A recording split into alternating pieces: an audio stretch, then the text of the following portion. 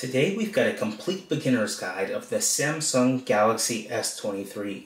In this video, we're going to show you how to set up your new device, and then dive into some tips, tricks, and hidden features allowing you to leave this video as a Samsung Galaxy S23 Expert. Let's get started. So this is what the front of the box looks like. It has the Samsung Galaxy S23 Ultra on it, and on the back some text, and on the side it says Samsung.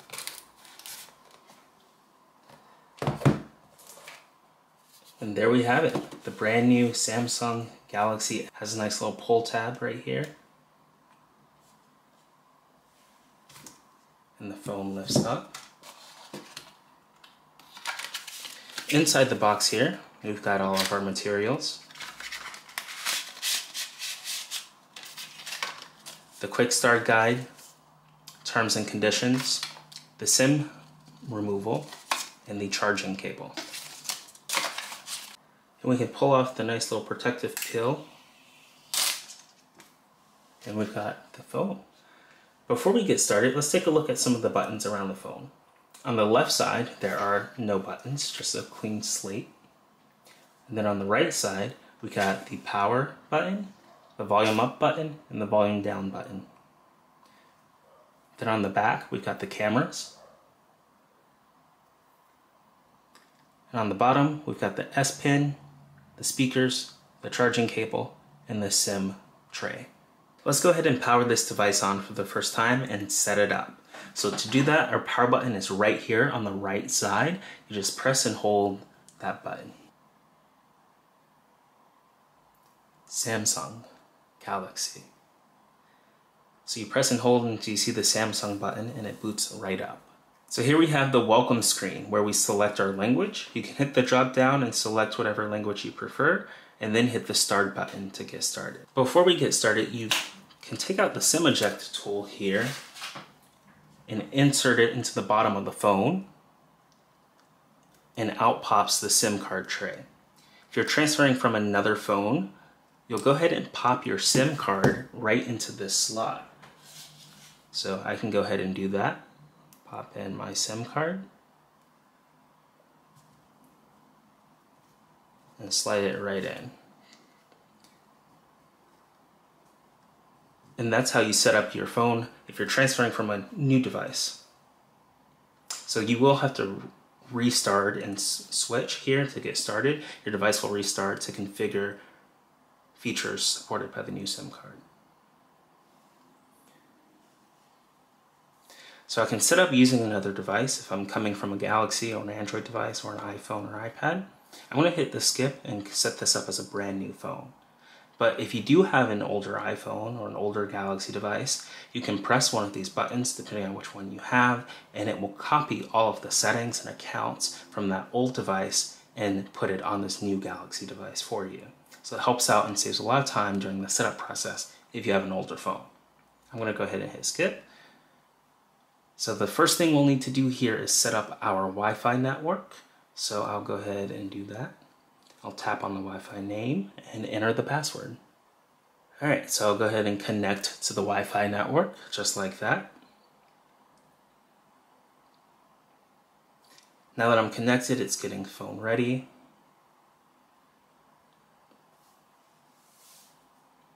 So it says this may take a few minutes, so it's okay. It's processing, it's loading, it's getting the phone ready, and then in a few minutes it'll give you your next step.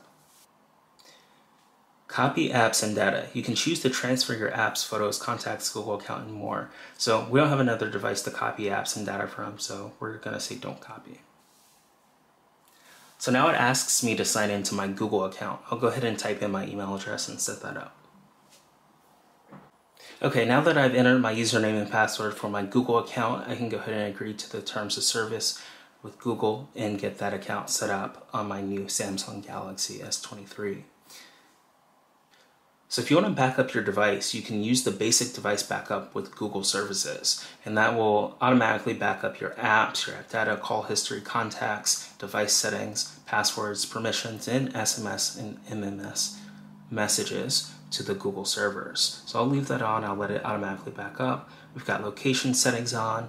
This allows apps and services to know what location I'm currently at, and Google may collect that data and use it in an anonymous way. It allows for scanning, so allow apps and services to scan the Wi-Fi networks nearby, and even when Wi-Fi and Bluetooth is off, so I'll keep that on. And then we've got device maintenance, so send usage and diagnostics data and install updates and apps. I'll go ahead and keep that on. That way the developers get the diagnostic data to help improve the device over time.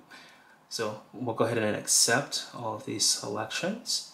And now it asks to protect your phone. There are multiple ways to protect your phone and prevent others from getting access. You can use face recognition, fingerprint, a PIN number, password, or pattern. And I'm going to set up a PIN here just to make it super simple. And then later we'll check out the other ways to secure the phone. So remember this PIN. If you forget it, you'll need to reset your phone and all your data will be erased. So a 6-digit PIN is recommended. And I'll go ahead and type in my PIN. We'll be right back. Okay, I've typed in my PIN and it wants me to type it in again. So let's go ahead and do that. Alright, I've entered my PIN and then I'll hit OK. So getting your phone ready, this may take a few moments. So now if you have a Samsung account, you can sign in here and enter your email or phone number and connect your Samsung account to your device. A Samsung account lets you find your lost phone even when it's offline, sync your apps and settings across your devices, and share files with family, friends, and other devices. Now it asks for Samsung services. Continuity service enables other Samsung devices to be able to detect things on your phone. So if you want to copy and paste, for example, from device to device, you'll want to enable the continuity service. Customization service gives you customized stickers, search results, routines, and more, allowing the Samsung apps to interact with your various apps on the phone. Nearby device scanning helps you connect to nearby wearables, devices, mobile accessories, and smart home devices when they're detected nearby. That's super cool. It makes things really easy to set up if you're going to set up a new device and it can detect it rather than you having to scan a QR code or connect through Bluetooth. So I highly recommend you leave that feature on. Smart suggestions. This suggests useful actions such as calendar events, messages to send based off how you use your phone. So it remembers, how you're using your phone and then recommends a suggestion based off the routine actions that you have. So I'll go to agree and enable all of these Samsung services. And now it asks me to choose your display preference. So you can have it in light mode, which keeps everything bright and light and popping. And then you can have dark mode, which keeps everything a bit lower dark. I prefer dark mode. You can see the difference there when you tap on it. It kind of makes everything black and dark, and then you can go back to light mode and everything's bright and light. So I love dark mode. I'll select that for my display preference, and then we'll hit next. And now we're all set up. So just like that, I was able to set up my new Samsung Galaxy S23. Just took a few minutes to set up and press all the buttons and type in all the passwords. But now I can explore my Galaxy and some tips pop up and I can check out my brand new device here. And now that we're all set up, we can hit the finish button and it'll take us to our home screen.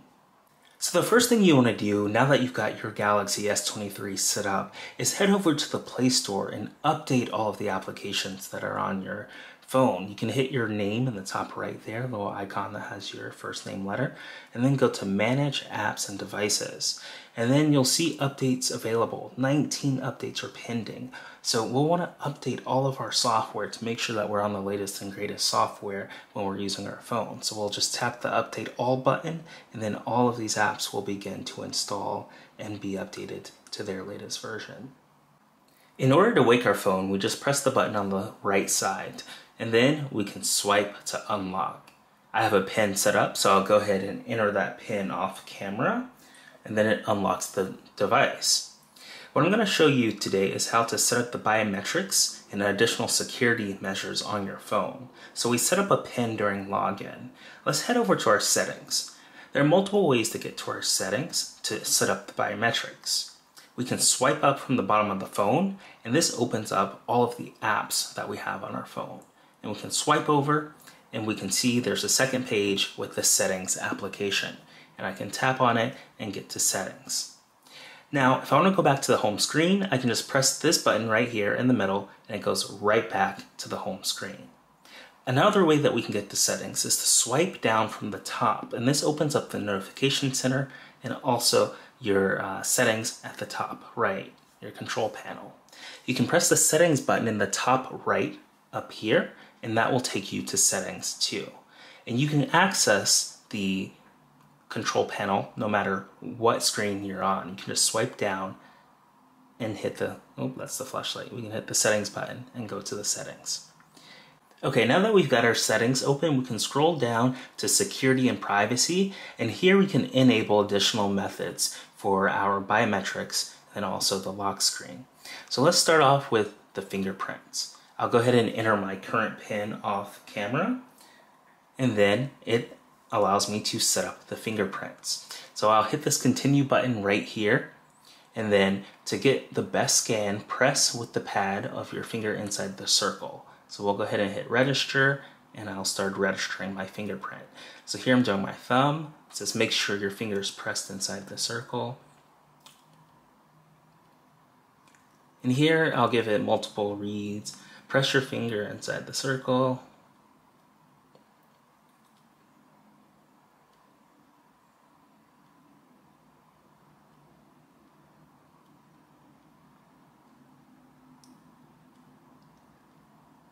And here I've successfully added a fingerprint to the phone. Now I can unlock it with my thumb. I'll go ahead and hit done, and we'll test it out. So now when we lock the button using the right lock button on the side, and then we tap on the phone, I can use my fingerprint to open it and unlock it. So now I have a PIN set up, and now I also have my fingerprint set up for maximum security. I can continue to scroll down here and tap on biometrics and set up face recognition. I'll type in my PIN off camera, and now it's going to allow me to set up face recognition, a convenient way to unlock your phone and verify yourself in apps. I'll hit continue, and then it's going to look for my face. So it's registering my face. It asks me to take off my glasses, and I'll hit continue, and my face was successfully registered. So now when I lock the phone and I open it up, it unlocks just from me looking at it. And that's a very cool feature. So now I've got facial recognition set up, fingerprint set up, and a PIN set up. So my phone is now most protected by all three of those options. In order to add apps to your home screen, all you have to do is just swipe up, find an app that you like. Let's say we'll use the settings app again. Tap and hold it and drag it to the top, and then your home screen will appear, and you can select where you want it. We can put it in the top left here, and now I've selected an app from my app library and dragged it onto the home screen, and I can tap on it to open it up. So that's how we drag and add apps on your home screen. Another cool thing you can do is have multiple home screens. So I can click and drag this to another home screen, and it creates a new screen just like that because I dragged it to the edge. I can move this Microsoft folder with it and add that over there. So now I have a home screen on the left and a home screen on the right. So you can have more than one home screen and designate apps based off the type or your favorite collections, depending on how you'd like your phone to be. That can be on multiple different screens. Next up, I want to show you how you can modify widgets. If you hold down on your home screen here, you can come in here and select widgets, and we can add a battery widget or a Bixby Vision, a calendar, Chrome, clock. There's tons of ideas here for widgets that we can add, but let's stick with the battery option. We'll hit add, and then we'll hit OK, and now it adds that widget to the home screen. And we can come in here and hold down on that widget and resize it, just like that, by dragging the little options that are around it. We can scroll back to the first home screen here. You can see that they've got the Google widget. We can also drag the options there to resize that. So Samsung makes it really easy to customize the options that are on your phone and resize them to your personal liking. We can hold down on this and drag it to this front page here, just like that. And then it's a little bit big, so we can probably keep it on the smaller side since we have more than one widget on this screen. And then we can tap on the weather widget that opens up here. But if we go back to the home screen and hold down on the weather widget, we can resize it just like that. So Samsung makes it really fun to customize the home screen and modify the different widgets based off their size and where they are on the home screen. So that's a quick demo of widgets. You can just hold down on your home screen and then tap the widgets button in the bottom to get access to them, and then scroll down and all your widgets are right there, ready to be added to your home screens. And of course you can have multiple widgets on multiple home screens and have whichever widgets that fit your phone's personality best. Another cool feature that Samsung has, if you hold down and scroll over to the left, you can switch it over to Samsung Free. And they have different options here for the news feed. So once you go ahead and select that, we can go back to the home screen and Free will pop open. So stay on top of the latest news. We can go ahead and hit cancel there. But Samsung Free, it offers different entertainment options. We can hit continue, and we'll have to check the terms and conditions in the privacy agreements. So we'll go ahead and agree, and now it shows Samsung Read. So we've got watch, listen, and play, and these are all offerings from Samsung. So find out first, stay on top of the news by turning on breaking news app notifications. You can always turn them on or off later. We'll go ahead and hit cancel there, but if you want notifications, you can hit turn on. And if you prefer the Google version, you can hold down and go back to Google Discover, and then go back to your home screen. So that's Google Discover is more integrated to Google products if you have a Google account, and if you have a Samsung account, your Samsung Free will probably be the better choice for you. So Samsung Free, I'll set that up and can read the headlines and check out the entertainment options that they have here on Samsung Free. Let's take a look at the navigation bar at the very bottom. On your Samsung Galaxy S23, when you open an app, if you want to go home, you just press the button in the middle there.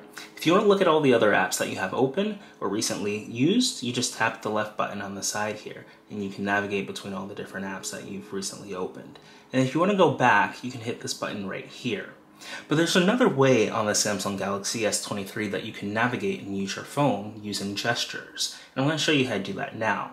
Let's go to our settings. So I'm going to swipe down from the top and tap on the settings button, and then scroll down to display. So display is right here, and then you can scroll down over here to navigation bar, and it will provide you with options here. So right now the buttons are set up as the primary navigation method, but you can switch to the swipe gestures, and when we do that, you'll notice the navigation bar disappears, and now when we use the phone, in order to go home, we just swipe up and it goes home. So with these new navigation controls for swipe gestures, you just swipe up to go home, and you swipe up to the center to bring up your recently used applications, and I can go back. And then in order to go back within an application, you swipe from the edge, and you can swipe from any edge here, whether it's the left side or the right side, and you just swipe into the center and it will go back. So just like that. Now we can demo that again. We can scroll down to display, and then scroll down to navigation bar, and if I want to go back, I just swipe to the center of the screen, and I can swipe to the center of the screen no matter whether it's on the left or the right edge. And then to go home, we swipe up, and then to get to our apps that we recently used, we swipe up and go to the center of the screen, and we can review the recently used applications just like that. So in order to open up our recently used applications, we just swipe up to the center there on our new gesture system. If we want to close one of these applications, all we have to do is just swipe up and it closes the app, just like that. And if we want to close all of them to save some memory, we just hit the close all button, and it closes all of our recently used applications. So now when we swipe up, no recently used apps are currently open. And if I open up a new app and I swipe up, it's there, and I can swipe to close it out. So that's how you close out applications. The next feature I want to talk about is called edge panels, where you can slide your finger from the edge of the screen next to the power button and apps pop up. And you can have different options for this in your settings. So if I want to open up the settings app, I can do that. I can swipe up and try the edge panels one more time and press the settings button. And here I can have apps, live messages, people, smart select, tasks, weather, tools, reminder, and clipboard. So whichever one you'd like, you can have selected. So when you swipe from the edge, they pop up. I want to keep it as apps, But if I go back to home and I swipe from the power button, the edge of the screen, and onto the screen, the edge panels pop up and these different apps pop up, and I can open up the calculator quickly, or I can go back and open up free very quickly. So just like that, just edge panels, you swipe from the edge of the screen next to the power button and all the apps pop open. If you want to modify the apps that are in the panel here, you can press this edit button and then drag in new ones. So we can scroll down, we can drag in the Galaxy Store, we can take out some just by pressing the minus button on them. If we don't want the Chrome engine or YouTube in there, then we can drag in LinkedIn, drag in the internet browser, and just like that, I've modified some of the apps that are in the panel here. So now, when I swipe open, those apps are there. Those new apps, LinkedIn, internet, are right there in the browser, and I can press the edit button again to make other modifications as needed. The next thing I want to talk about is the camera. The Samsung Galaxy S23 has a 200 megapixel camera, and you can access it just by double pressing the power button, and it opens up the camera. You can also access the camera from the lock screen just by sliding over from the bottom right, and that opens up the camera. And of course, you see once we unlock the device, there's a camera icon in the lower right, and we can tap on that to open up the camera. So there are multiple ways to get access to the camera, but once you're in, you have full access to its beautiful power of 200 raw megapixels to be able to capture things. It's also great in low light photography, and the cameras here are perfect at shooting photography at night. You can switch your different modes right here on the bottom between portrait, photo, video, and more. And they have a ton of modes here for Expert RAW, Pro Video, but we'll switch back to photo. And I got a notification coming in there. At the top, we've got our settings that we can access in the camera app. So we can tap on the settings icon and it will bring up different options here that we can modify to make our shots better. And then we've got the flash. We can toggle that to auto or on. We'll go ahead and toggle that off. We've got a timer option, so if we want to have the shutter click at a certain time, we can go ahead and do that. Then we got the ratio here between 3:4, 9:16. So you can select your different ratios there. And then we've got motion photo on and motion photo off. Motion photo takes a little video of your subject once you're taking a shot and includes that in. So you kind of get to see in real time what you actually took a photo of. And then here we've got filters that we can swipe between warm, cool, light, and then face filters too. So that's fun to play with. So those are the options there for your camera once you set up your Galaxy S23. When you swipe down to access your notification center and controls here, you can also dig deeper by swiping further down on the controls and get full access to multiple options here between airplane mode, flashlight, mobile hotspot, power saving, all these options here, and then the brightness that we can adjust right here.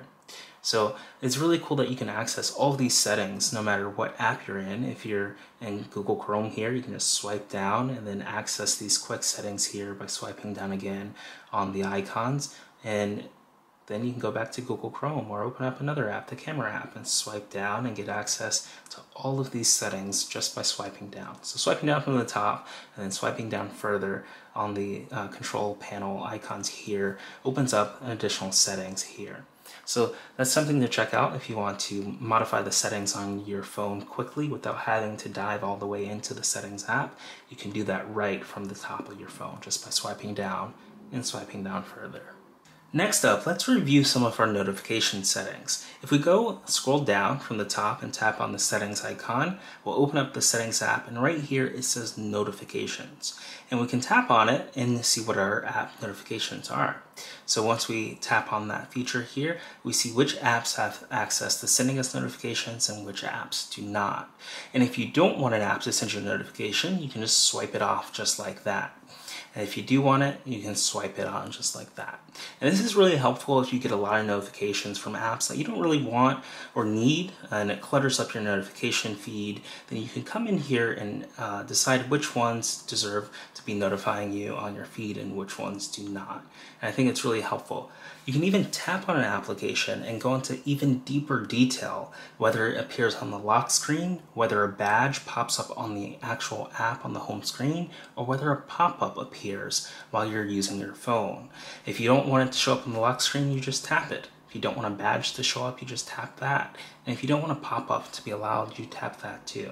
And depending on which app it is, you may want a badge to be shown, but not a pop-up. And you can mix and match based off your preference for that application. I'll go ahead and leave the notifications on for Google so they can send me notifications on the lock screen, the badge, and the pop-up section. But we can take a look at another app here. If we scroll down, we can see that the Samsung internet is enabled, and I can come here and turn off lock screen notifications for that, or the badge for that, or the pop-up for that. So just like that, by tapping into your notification settings, you can control who sends you notifications, which app sends you notifications, and how they appear on your phone. And it makes it really easy to make it very clean if you have too many notifications popping up on your phone. So that's the app notification section. I highly recommend, once you install your favorite apps, to go in and modify and pick which ones deserve to send you notifications and which ones do not. Let's head over to our settings where we can check out our next feature. So to get to the settings, we just swipe down and we tap the settings icon in the top right. And now I want to take a look at modes and routines. So right here, modes and routines. They've got various different modes here: sleep, theater, driving, exercise, relax, work. And depending on the situation of where I am and what I'm doing, I can enable a mode or have the phone enable the mode, and it will help me, live better and help my phone, set its different settings based off that situation that I'm currently in. So for example, with the sleep mode, it'll help me set the right environment to sleep well and wake up on time. So I can go ahead and set this up. Typically I go to bed around 11, so I can scroll to 11, and then waking up at 7 sounds great. And here it says sleep time is 8 hours, and it selects the days. It's selected every day in the week for this alarm to wake me up. If I don't want to wake up on Saturday and Sunday, I can go uncheck that just like that. And now it'll only wake me up weekdays, Monday through Friday, and I've got the wake up alarm enabled. And then I can hit next. So now it's asking me if I want to turn on Do Not Disturb to avoid distractions in this mode. And I can come in here and I can select people that I would like to have access to call me, and I can add in contacts there, or I can select apps that can also notify me while this mode is on. So if I have a very important app that sends me notifications, let's, for example, pick YouTube. I always want to be notified when my favorite YouTubers are publishing their videos, so I'll go ahead and pick them there, and I can swipe back, and now when Do Not Disturb is enabled, the app notifications for YouTube will come in, but no other app will come in for notifications, only YouTube, because that's the only one that I selected here. And then I can hit next. So choose settings to apply when sleep mode starts. I can turn on grayscale, it looks like that's already on, dark mode, and eye comfort shield. This makes it really easy on your eyes. It helps for blue light when you're looking at your phone. And then we've got sound mode and volume. I can turn it on vibrate. I can say the ringtone can be a certain percentage based off this mode. And then the notification, same here. So the volume of these system-wide things, I can select between ringtone, notifications, and system. So it's cool that I can customize based off each one a unique level of volume. So there doesn't have to be one size for all of them. So just like that, we got ringtone for 33%, the notifications at 60%, and the system volume at 46%, and done just like that. I can enable a power saving mode, and now I have all of these options enabled just like that. So now it asks me how I want this to be turned on. So we can have it turn on automatically, 11 p.m. to 7 a.m. Or I can come in here and modify that sleep schedule and create conditions. And this is where it gets really fancy. If you want to, you can say when the Wi-Fi is turned on, this turns on. Or when the Wi-Fi strength is disconnected, 4 bars or less, 3 bars or less. So you can come in here and specifically modify based off of which actions happen on your phone or which condition they call it, and then that's when this will turn on. So this mode will be turned on automatically when at least one of the conditions below are met, and turned off automatically when none of the conditions are met. So there are plenty of options here for conditions that you can select. So whenever this option is enabled on your phone, the mode will be enabled. And then when that mode is disabled, the condition is not met anymore. So I'm going to turn this condition off because I'm connected to Wi-Fi all night. So I don't want it to disconnect when I leave. I want it to be on while I'm on Wi-Fi. So we'll keep it on the time schedule to keep it simple, and then we'll hit done. And all these modes will be enabled to help me sleep better. And that's a really cool setting that you can have enabled. So definitely recommend checking out the modes and routines. We can come here and minimize distractions in the theater. So this mode can be turned on for a time period, a place, or when an app is open. It's probably best if you select place and then select your local movie theater that you go to. That way, as soon as you get to it, it'll automatically turn on theater mode. But if you have a certain time period where every weekend you go at this certain time, that could be easier too. Or when an app is open, if you have to scan your movie ticket, you can select when that app is open, and then it'll turn on this mode for you. We'll go ahead and hit cancel there and swipe back and see what other modes are available. They've got a driving mode, so get ready for driving by opening maps and eliminating disruptions from apps and notifications. So this can happen when you connect to your car's Bluetooth device. So you can say when it's connected or disconnected. We would have to come in here and select the Bluetooth device. Ooh, that's a lot of Bluetooth devices right there. We'll go ahead and swipe back and see what other modes are available. We've got an exercise mode set. Turn on when you start exercising to stay focused on your workout. So I can hit start, and I can say during exercise, and then I have to set up Samsung Health in order to set this up properly. Or I can say when an app is open. So we'll swipe back and see what other modes and routines we can have. We can have a relax mode. Turn on when you need a break. Relax mode minimizes distractions and helps you focus on relaxing. So we can make this based off a place when I get to a destination, or we can select a time period. If I want to relax, sunrise until sunset, or a specific time each day or week. And then we have work. So work's not set, but we can stay focused on work by setting the phone to only ring with certain people based off that place that I'm at. So if I go to the physical office, then when I'm there, it won't ring based off the location that I'm currently at, or I can set a time period. And those are the modes and routines. Another cool option here is you can add your own custom mode into the phone. You just select the icon and you name it and select the color. And then you can actually come in here and decide what happens, whether you want to turn on Do Not Disturb, restrict app usage, which settings change, whether you want the wallpaper to adapt. So whether you want to select a custom mode, or whether you want to create a custom mode, or whether you want to select a pre-selected mode that was generated for you. A ton of options already here for modes and routines. The next feature I want to talk about in the settings is the wallpaper and style. You can come in here and update your wallpaper just by tapping on it and changing it to a different one. You can also change the way it looks, and this is amazing because there are a ton of customization options here. So you can select the different styles that they have. You can change the color of the wallpaper, the clock here. You can change the font, and this looks like a totally different wallpaper than what I just started with. And I can see what that looks like in the different styles. So you can come into your wallpaper settings and modify that, hit done. We can tap on it again and modify what happens in the lower left, whether we want to change to a different app. We can change this to the flashlight. We can change the camera to the calculator. And just like that, it's been modified. We can add some contact information here. I can enter text. We can say sample text and then hit done. But if you want people to know your phone number or be able to call you, So now this looks like a completely different home screen than what I originally started with. I've got some text at the very bottom. I've changed the icons at the very bottom. I've changed the font, the color.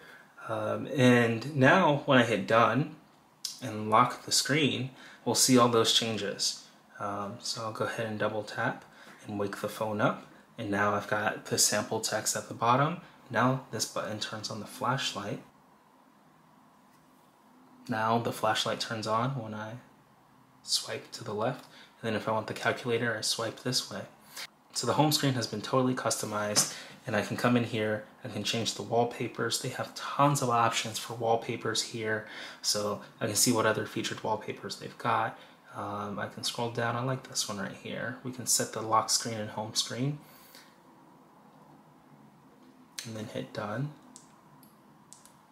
And that's what that wallpaper looks like. So you can come in here, change the different lock screen wallpapers in the home screen ones if they have matching ones. I've got the photos that will be in my gallery. If I have any photos or videos on my own phone, I can select that and put that as my wallpaper. And they've got some graphical wallpapers here that I can change. Let's see, let's go back. I like this one. And we can select that for the home screen and lock screen. So now when we go home, it looks like this. And then when we lock the device and double tap to wake it up, it looks like this. So that's a preview there of the wallpapers. And we can swipe back and see what other options here, the color palette, and then dim wallpaper when dark mode is on. So those are your options for your wallpaper and style. You can come in here and modify how your Samsung Galaxy S23 looks and make it, your own, whether you want to add your own personal photo that you took as your wallpaper, or select one of the pre-selected or pre-installed wallpapers that came with the phone. You can do that. And of course you can modify the time, the colors, everything here on the lock screen to make it truly your own lock screen. So it looks awesome when you change the fonts and you change the colors and you make it look to match your wallpaper and your current setup. So that's a quick preview there of the new wallpaper options inside your Galaxy S23. So this has been a complete beginner's guide to the Samsung Galaxy S23 series. I hope you enjoyed this video. If you did, please give it a comment below. Feel free to give us a super thanks to help out the AppFind channel. We really appreciate your support, and we can't wait to see you in the next video. Thanks for watching, and don't forget to hit that subscribe button and turn on the bell for notifications to figure out when we're releasing our next video. Thanks for watching.